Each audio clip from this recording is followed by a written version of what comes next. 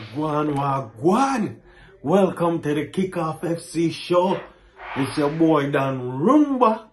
Right 2012 is on location. So not to watch no face. The show must go on. The show goes on! You see me, I say I'm recovering from a little flu from last week. That's why you only saw Rai before.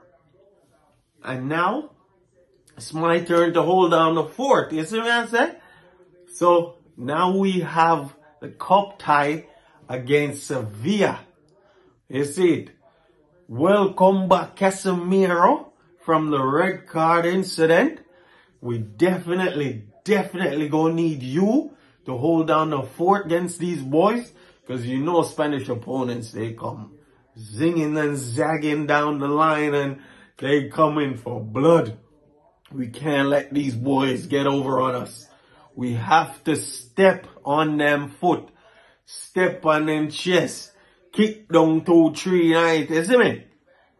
So this game, I'm really looking forward to see how the team morale shines through without Rashford in the lineup.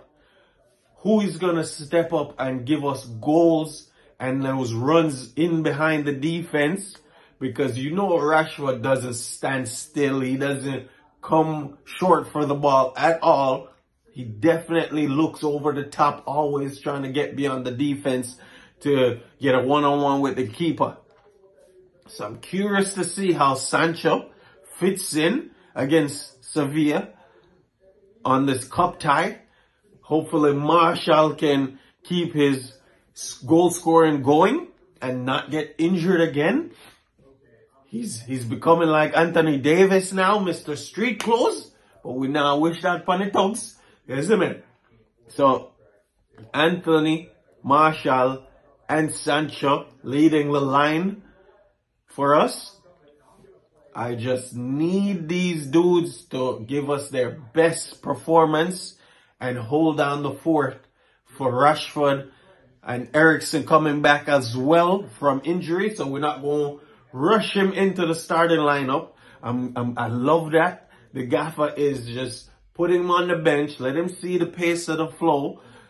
Bringing him on for a few minutes here and there just so he can get more acclimated and get back to form.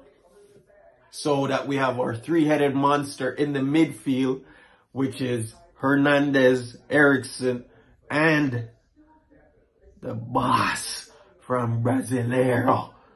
You know what I say?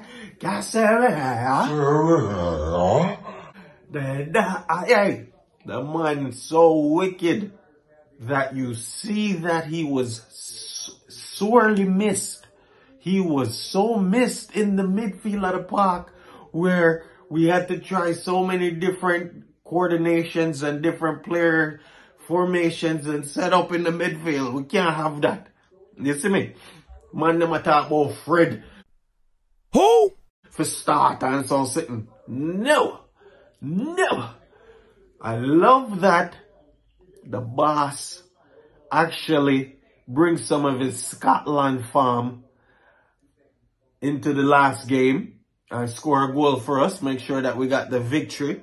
You see, McTominay, we're going to need you today again. He's playing his best football yet.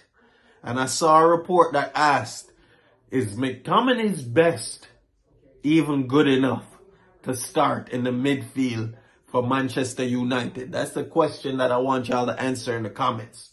Is McTominay's best even good enough to start when we have the full assortment of players? Eriksen healthy, Casemiro not on a red card, Garnacho available, you know? And who knows, we might get Drew Bellingham next season. We might get somebody from Bayern Munich. I heard they got a scuffle when they lost to City recently. So there's a lot of opportunities leading up to the end of the season for everybody to stake their claim for the midfield position and starting positions all around the field. I pray that Wan-Bissaka can keep his position, because me personally don't have confidence in Dalot.